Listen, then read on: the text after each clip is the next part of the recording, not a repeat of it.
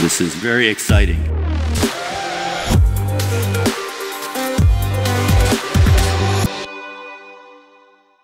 Hi, I'm Dale Peterson, and welcome to the Unsolicited Response Show. Joining me on the show for this episode is Pascal Ackerman. He is the manager of industrial cybersecurity technologies at Ernst & Young Global Consulting Services. That's where he is now. But Pascal has a 20-year career in this industry. He's worked for asset owners at the beginning. He's worked for product vendors like Rockwell Automation, and then kind of shifted into consulting and threat gen, and now Ernst & Young. So Pascal, welcome to the show. Thank you. Thank you for having me. Little correction. I was actually a controls engineer and a asset owner before I ever touched cybersecurity. So I've been on both sides of the table, and I've seen every single part of the process there is. And I guess I should mention you're also a podcaster. You have your OT Exposed Raw. Yep. With Clint from ThreatGen that comes out many Fridays. Yep. Looking forward to seeing that start up again in 2022. But the reason we're here is you published a big honking book. And actually, it's not the first book you published. They're both named Industrial Cybersecurity. There's a kind of a first edition and a second edition. The first one came out in 2017. 456 pages, Industrial Cybersecurity, Efficiently Secure Critical Infrastructure Systems. Yes. So maybe as a place to start, why a second book? What was it after the first book that said, I really want to or need to write a second book? So I'm going to start off with mentioning that this book should have never been called a second edition. I fought really hard and lost the battle with Peck Publishing. This should have been called volume number 2. Yes. I believe you've read both books, but so the first one is the first book is all about how to set up a cybersecurity program for your ICS environment. So how to go from nothing to having a program running, to having the network segmentation, to having it all up and running. And as time progressed, and as the environment and the industry progressed, I found that monitoring of the cybersecurity environment is becoming more and more of the next step to do in these environments, right? So that's why the second book came up. And I didn't want to say anything about it, but yeah, that second edition is very misleading because it is a volume 2. It's not like you just added a little bit of content to the first edition. It is a completely new separate book. You do at the beginning go into a little bit about what you covered in the first one, but that's just, maybe 3% of the whole book. So I wanted to give the readers a chance to at least understand what I was talking about in the rest of the book. So that's why I repeated maybe 5% of the first book. And it gave me a chance to update some of the technology, some of the philosophies I had behind, like DMZs and network segmentation and the devices and the overall architecture that's been out there. And just as you were probably learned a lot writing that first book. I would imagine, because again, that wasn't a small book. That was a 456-page book, relatively small, but still quite large. What did you learn from the first book, just in terms of the process of writing it and interacting with your readers, that you brought forward into the second book? The first major thing I learned from the first edition was just to keep timelines and to get the word on paper and to be on time with doing the drafts and the updates and all that. So while struggling to start a new position with Rockwell Automation at the time, moving my family from East to West Coast, and trying to write the book on the fly. Basically, there's been chapters that I wrote in a hotel on the way over from East Coast to West Coast. There have been chapters in there I wrote over sitting at the pool in Mexico, which wasn't a bad thing to do, but just to give you an understanding of where I was with writing these chapters. Okay. Yeah, I think I can imagine you learned something just about the practice of being a writer, is what I'm hearing there, is that, you have to meet deadlines. You have to get the words on page, even if they're not the perfect words. And that's a real challenge. I will tell you, just congratulations on writing 2 books. I have tried a couple of times and I get about 1 or 2 chapters on pages and I just say, no, no, this isn't for me. So it is, I'm always impressed by anyone who can put out a book. Now It go ahead. helps. Sorry, I was just going to say it helps that I'm the person to dive in first and then steer my way out down the rabbit hole. Sure. Well, the 'Cause second book. Yes, go ahead. The second book, let's dive into that. Yep. Again, the same title, Industrial Cybersecurity, but this one is efficiently monitor the cybersecurity posture of your ICS environment. Now, Amazon said it was 800 pages, but my copy on the Kindle that I bought was 1,072 pages. I believe there's big book.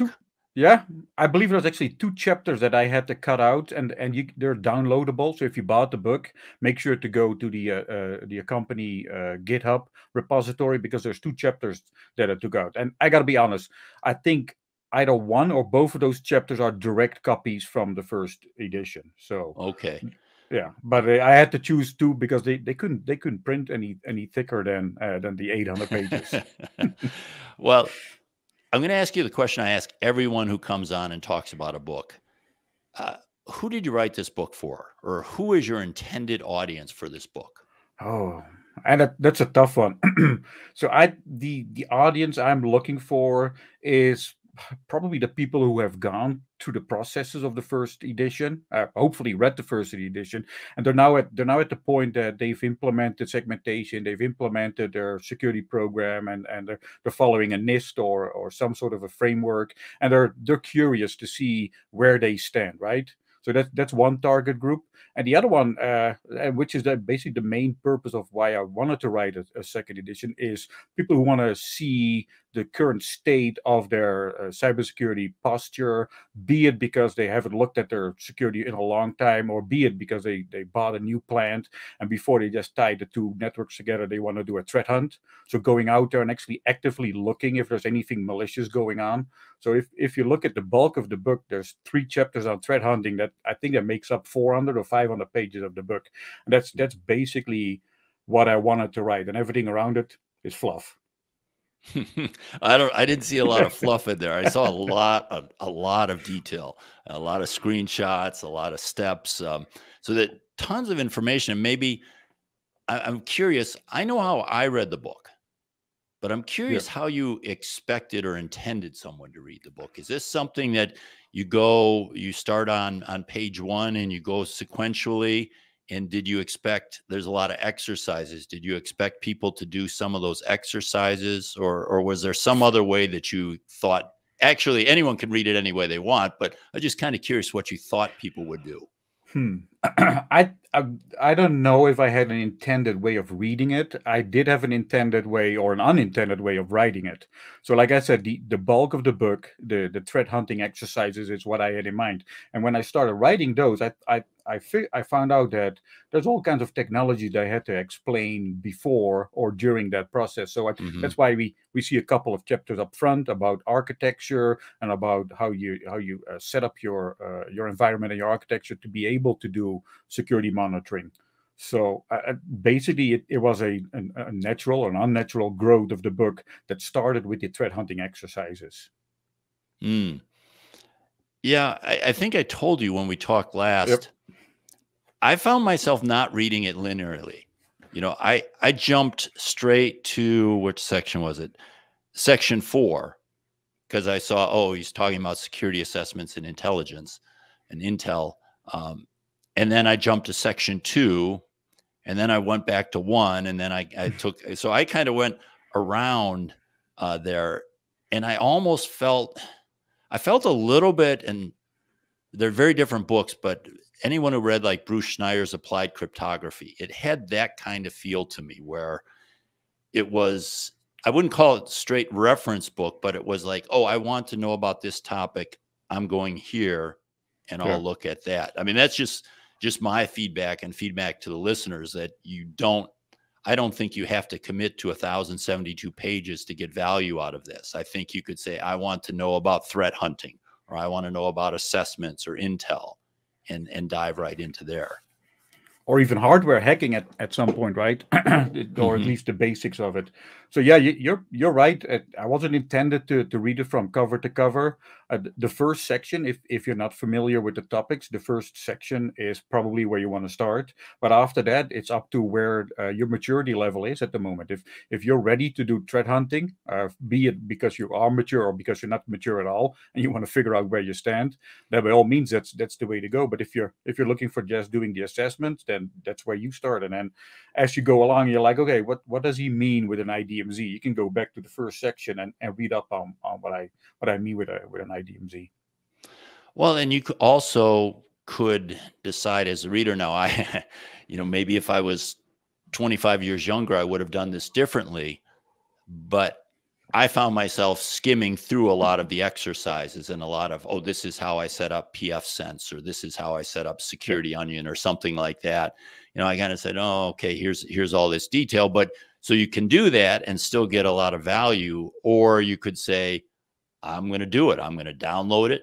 I'm going to follow step by step. I'm going to learn. So it could be a theoretical learning, or it could be a hands-on learning, depending on your decision as a reader, I think. Are you getting any feedback from people as to whether they're doing one way or the other, or what kind of feedback are you getting? I'm getting feedback both ways. So there's people who just read it through the material, like you, they skim through the exercises, and they might go back at some point, right, and set it up. And I've got an old customer of mine actually on the East Coast. He read the book and he set up a whole lab. He actually went through chapter 19. He purchased the equipment that I recommended. He set it up VMs. He set it up his switches, and he's actually going through the whole process and following along with it. So. From my perspective, I think I put those exercises in there just to make sure that the material sinks in, right? So you read about the technology, you read up about the activities with it, and then you have the chance to actually apply it without spending too much money. Yeah, again, tremendous amount of detail. I can see where someone who wanted to create a lab and wanted to try these things and wanted hands-on could get huge value from this. I think I always like to create work for other people. I would say one of the things I might suggest is either an index or a reading guide could be terribly helpful for this. Is like if you said, I want to learn this, okay, go down this path. Yeah. I want to learn this, just because, again, it's so much content there. And that's kind of what I was doing myself. But again, if I'd walk away from it a week, then I'd have to go back and say, okay, now what was I thinking with all that? But really, really impressive set of work. I want to go back to the intended reader, though, one more time. I figured you would. Yeah, and we'll get into detail on some of the chapters, because I think there's sections where I think it really is very effective for one reader versus another in the book. But if you were to say someone's reading this and they take one thing from the book, if there was one learning they had, or one lesson, or one thought, what would you want that to be?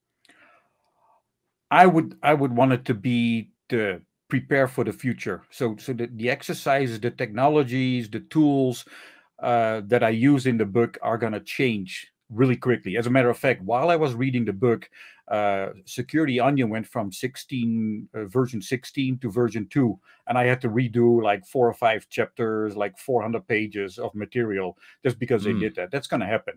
By the time some people read this book, it's going to be Security Onion 3. That changes. But what doesn't change is how you set up your architecture to be able to pull that data, right?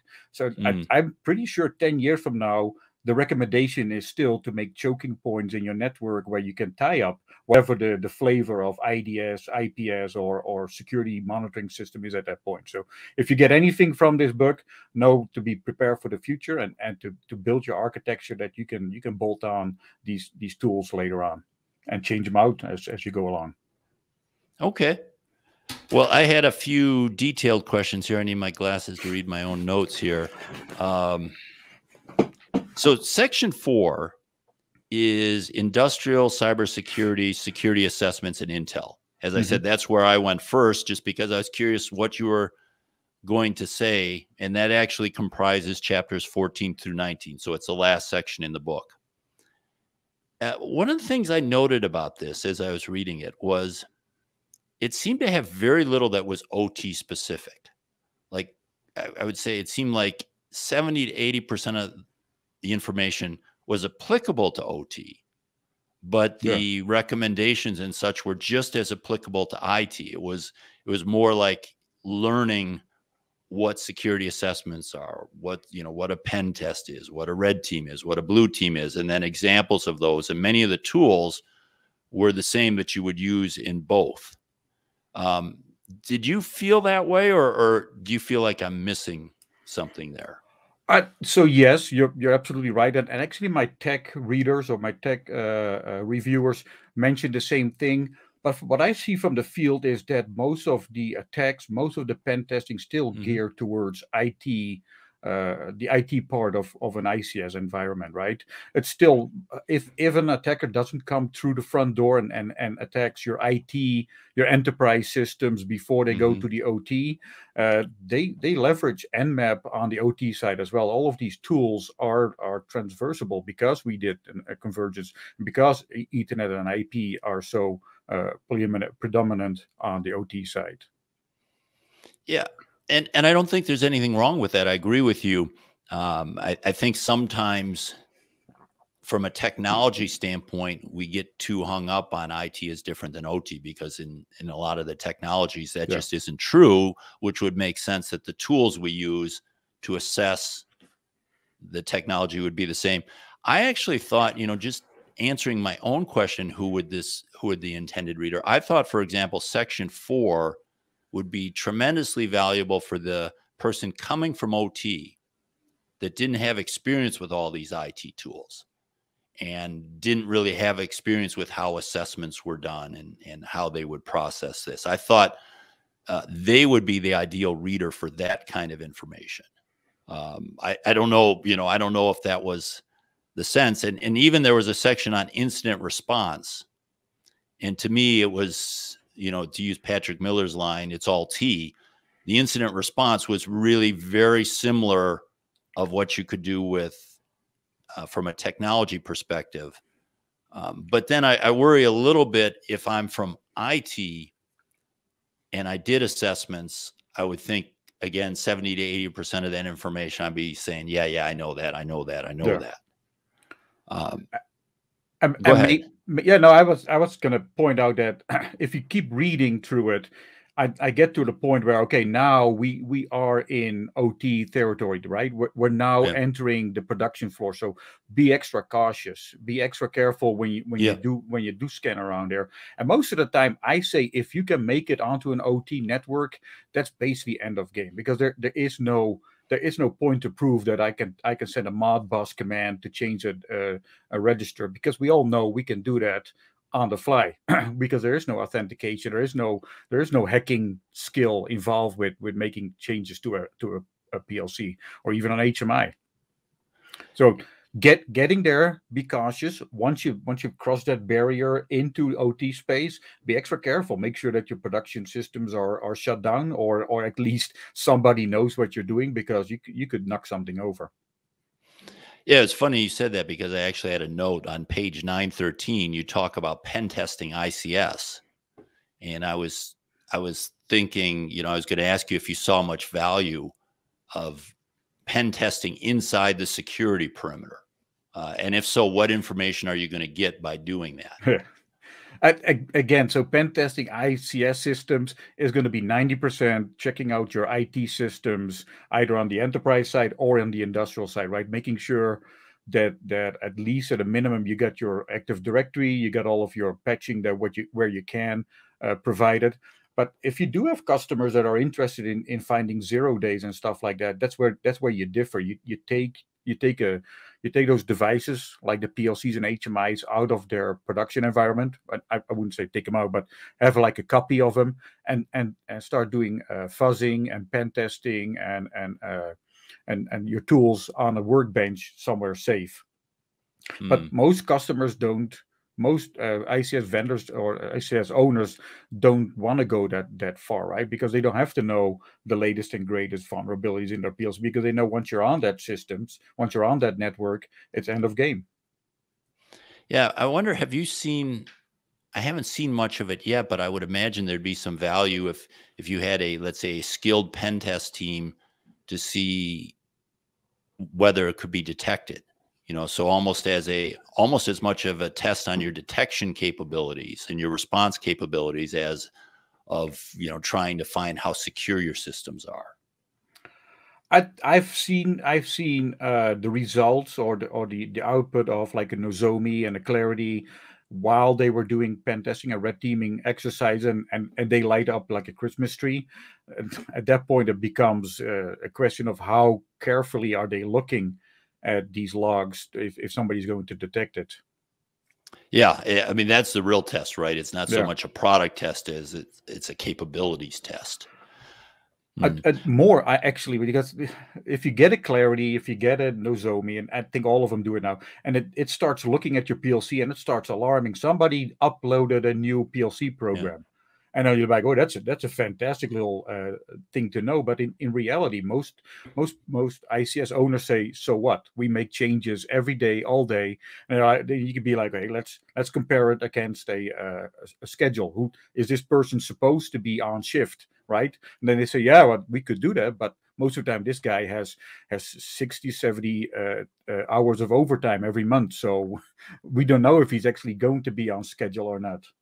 So it's really hard to get real value out of that kind of information, out of the real true ICS capabilities, ICS threat capability of these tools. Well, and I think one of the things that always makes me go back to is when you work in when you work in ICS and you work, from all different sorts of manufacturing to water and wastewater and power and oil and gas and, transportation, all sorts of things, you see a variety of situations. So there are many that, like you said, are changing frequently, and you'd go crazy if you were chasing down every time you saw a change. Yeah. But then there are others that are very static. If they're changing once a year, it's unusual. So there it'd be very valuable. I think once we eventually get there, and don't think I saw this in your book, but at some point you'll start to tie this into your change control system, which again, I haven't seen people do. That's pretty advanced, where you say, hey, we got this alert, wasn't an authorized change in the change control system. Okay, all's good. That would be a great way to tie it in, right? So you have your change management processes that say, hey, this is coming up. So if you see something outside of these change windows, then it's malicious. Then we need to act upon it. But if there is a change control form in place for it, you can ignore it. Yeah, no, that's not in my book. Yeah, well, I think it's bleeding edge, but with ServiceNow starting to get more involved and have integrations as well as PAS and Langner and the others, I think it's on the horizon. Let's go to section 2, because this one was a little bit different. Section 2 was industrial cybersecurity monitoring, which really went into a lot of detail, I thought. And this was where I saw some examples, like you had 89 pages on setting up and configuring Security Onion, pfSense, and Silent Defense. Yes. At least there were probably more tools in there, but those were the headlines for the 3 exercises that you had. Do you think we're getting in a world where asset owners are going to do that sort of thing? That they're actually going to cobble together things like this, or will they just buy a product? It depends on the customer. So the ones with the deep pockets are probably not going to be bothered, but it's the people like myself. When I was an asset owner, I wanted to know these things, right? I'm talking more with my background being in OEE. I was curious of how well the production floor was performing, right? So I took SQL Server reporting services, and I started setting up all kinds of metrics to vary that. I've had customers who don't have deep pockets, and they actually wanted to see some of this stuff in action. So it's a fantastic resource to Yep. be able, maybe not PFSense, because most of these folks will still have like a Palo Alto or a Sure. Cisco ASA in place. But the PFSense is just it's a cheap, free way to get a good test lab firewall up and running. But Security Onion, if I do a network segmentation or any kind of architecture project, I always leave behind Security Onion, because it's just a really convenient way of getting all of this data together, to have a resource to go in and to look at your logs without spending any money up front. And as they use this, if they start using it, as they use it, they start forming their opinion on, okay, I like this, I don't like that. And then when you come back after a year and you say, okay, let's talk about a proper SIM solution, you can go and say, okay, what did you like about Security Onion? And it'll come back, well, I like that it has an alert page where I can go in and I can look at a summary of all the alerts. So then you can take those requirements together and you can find the proper SIM to go forward with. Well, that's actually pretty smart. It's almost like a demo try system. Are you going to make any use of this tool before you spend a lot of money on the expensive commercial tool? What kind of users are you seeing? You work with asset owners as a consultant now for a while. What's the profile of the person that says, this is cool stuff, I want to do this in my OT environment? Most of the time, those are OT security, not OT engineers, like controls engineers that have been put in charge of the network, and they put a couple of switches together. They made everything in the IP scheme, and now we come in and we say, okay, let's look at your environment. Let's do some proper controls and segmentation, and they'll be like, oh. And they're looking over your shoulder, and what are you doing now? And what's that going to give us? And then you show these reports and tools, and a lot of times they will take it, and you'll go back there 2-3 months later, and they show me what they've done, and they show me what they found, and it'll be like, hey, this is interesting. Let's dig into this. So that's the kind of people I mostly see, because honestly, the folks on the IT side, they're often too busy to be involved with the OT practices. Yeah, and I also think it more matches their personalities. You know, especially if you're talking about a site, for example, or a system, these people typically have had to find ways to keep it working for 10, 20 years. So they're used to cobbling things together and figuring things out and making tweaks and changes. So it's just a question of whether they want to get into this technology or not. It's certainly, once they decide they want to get into it, I could see how they would love this capability of having more control over the components and the way it looks and feels, as opposed to just some product that gets plopped on their desk and deal with it. And even, it doesn't even have to be cybersecurity related, right? You put something like Security Onion in place, and you show them that, look, these are all your internal IP addresses, and they'll go like, okay, I know that one. That's the boiler. That's the HMI for the boiler. Hey, I don't know what that is, and then you start showing them how they can tie that back to a location to where it's connected to the network, and they find all kinds of stuff that way. Well, I should mention the book again. You're supposed to mention it 7 times in the interview, and I think I've only mentioned it once. So it's Industrial Cybersecurity, Efficiently Monitor the Cybersecurity Posture of Your ICS Environment. It's labeled 2nd edition, so there's a 1st edition book that is completely different. Again, Amazon.com or wherever you like to buy your books. It's available everywhere, Kindle and paperback, right? Yes. I should have put it behind me in the bookshelf, but honestly, I just confiscated my daughter's setup because it has better lighting and a better microphone, because we gave her that for Christmas. But I should have been better prepared. Well, we'll edit it in. We'll show the cover a few times here, so don't worry about that. Let's talk just a little bit. I didn't have any detailed questions on section 3, but as you mentioned, the threat hunting section is very large. Yes. And it has a few examples that you step through well, it's actually true of most of the sections. You have examples where you actually say, here's where you download the tool. Here's how you install this tool. Here's a screenshot at various parts of the install. And then when you actually see some data, you show a screenshot of the data and point to what the key parts are. The threat hunting examples you put in there, where did you get those from? What made you pick those examples? So those are the ones that I will apply when a customer comes out and says, okay, we have this environment that we haven't looked at in forever, right? Or before you implement any cybersecurity initiatives or segmentation, I like to apply those three concepts because they root out anything that's been lingering in the networks for a long time. And from the top of my head, it's beaconing out software, malware, right? So if there's anything on your network, typically it will try to beacon out to get commands or to get instructions on what to do next. You can pick that up. So that's a good indicator that something malicious is going on. The second one is startup items. So you have malicious software that got itself installed and it's now in the startup sequence of Windows. So I typically go and I run this script that runs around and uses auto runs. It pulls all of the startup items and it gives me hashes for it, and I can use those hashes to look up a virus total to see if anything is malicious.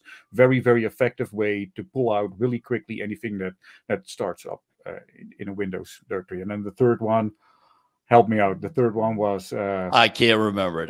That was one of the channels I really skimmed through. So I'm not even sure I made it to your third one. I read sections 2 and 4 in quite a bit of detail and quite a bit of the first section. It's actually it's looking for inbound and outbound traffic. So typically in an ICS environment, you will see enterprise to industrial traffic. You'll see industrial to enterprise traffic a little less, but it's still common to see them. But if you see like internet into industrial traffic, that's a big flag. Or the other way around, if you have traffic that originates from the industrial network and goes to the internet, those are things that you can pick up with just a simple firewall inspection. One more detailed question, and this is from section 1 of Industrial Cybersecurity, 2nd edition, page 116. You wrote, under no circumstance should the ICS virtual platforms management be directly exposed on the enterprise side.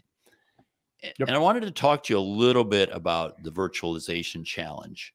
First of all, I agree with you completely from a risk perspective. You know, you don't want to have things running on the same infrastructure, because then if there's a misconfiguration or a vulnerability, you basically have lost all your segmentation. So theoretically, it makes sense.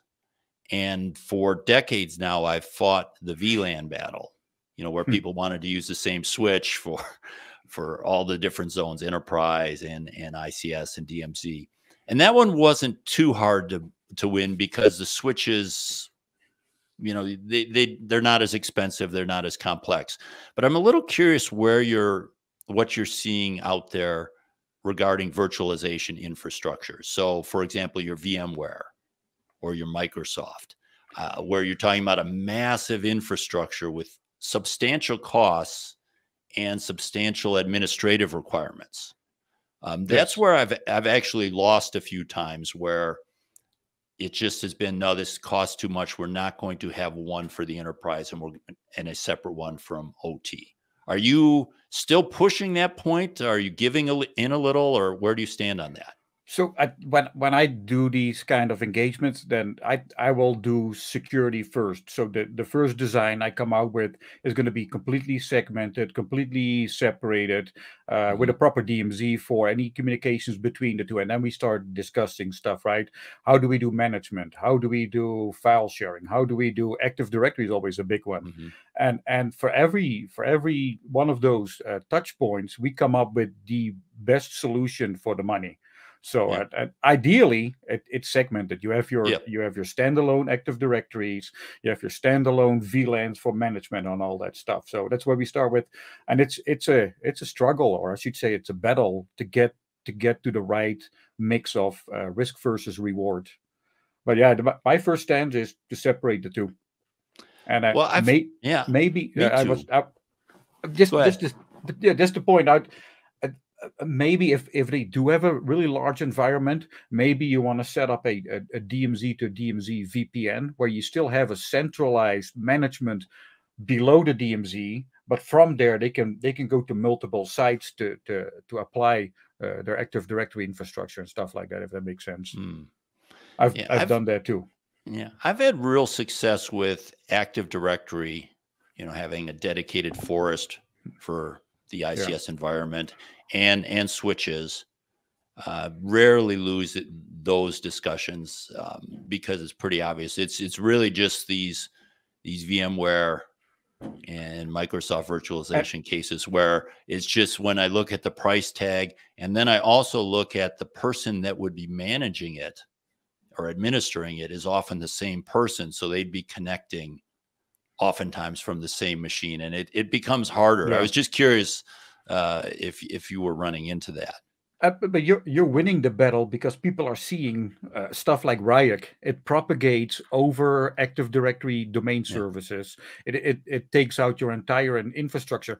I predict we're going to see the same with VMware, and to a degree we already see, right. There's ransomware that targets the vSphere, the vCenter stuff. So once you start seeing that kind of infiltration from the IT side, taking out an entire OT environment, you're going to win those battles again. Yeah. Well, we'll have to see. I want to maybe as we kind of close here. So you've got this book, Industrial Cybersecurity, actually two volumes. I'm going to call them volumes, volume 1 and volume 2. And we have all sorts of training now. We don't have a lot of books. I mean, there are some books in ICS, but there's probably more training courses than books now, and there's more growing all the time.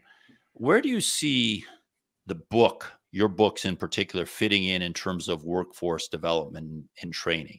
Are they substitutes to training classes for people who can't go to them? Are they textbooks for training classes, or how do you think they fit in? I think especially the first edition, the first volume, should be on every IC owner's desk because it explains fundamentally how you secure an ICS environment, right?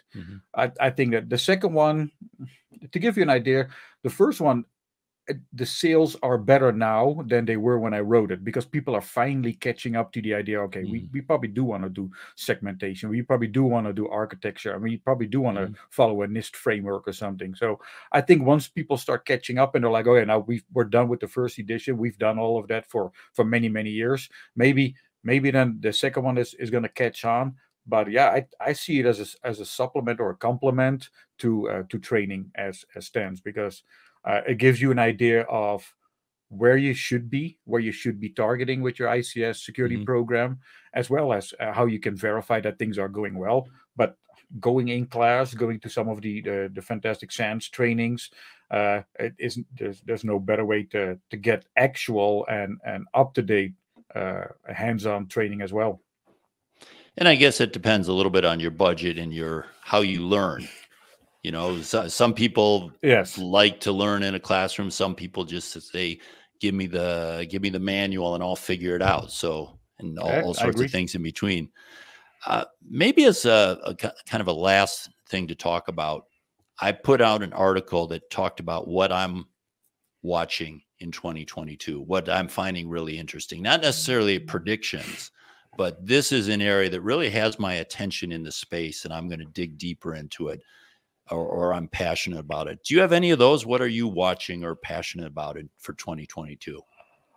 I'm watching for the same thing I was watching in 2021. Is that somebody to come out with ransomware that directly targets the PLC?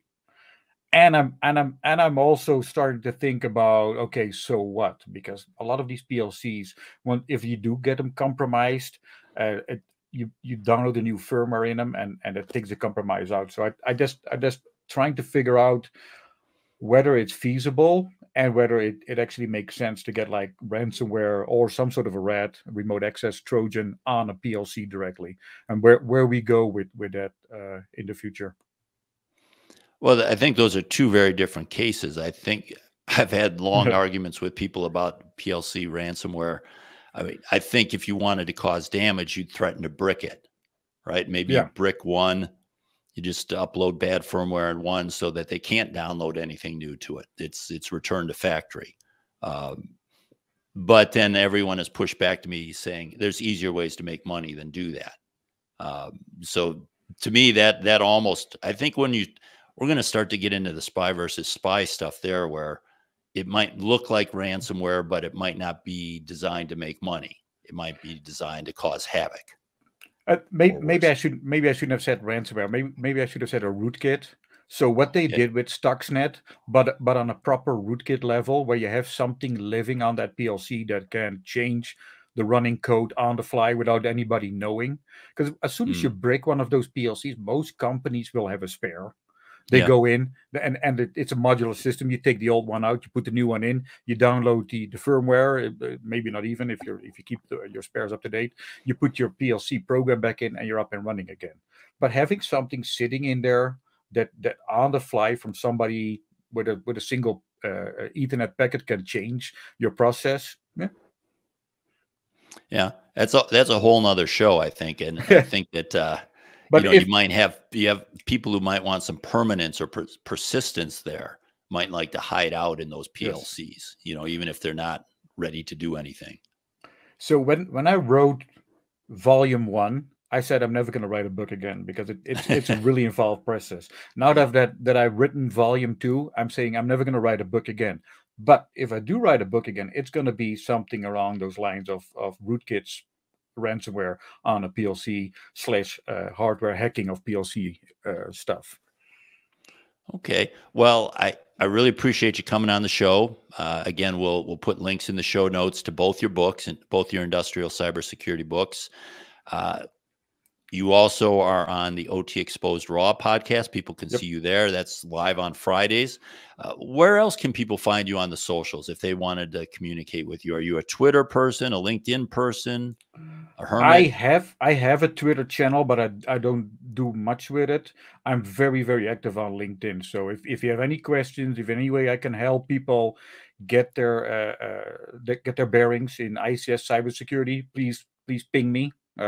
I'm always there to help out, getting new people to get involved with the battle we're fighting, right?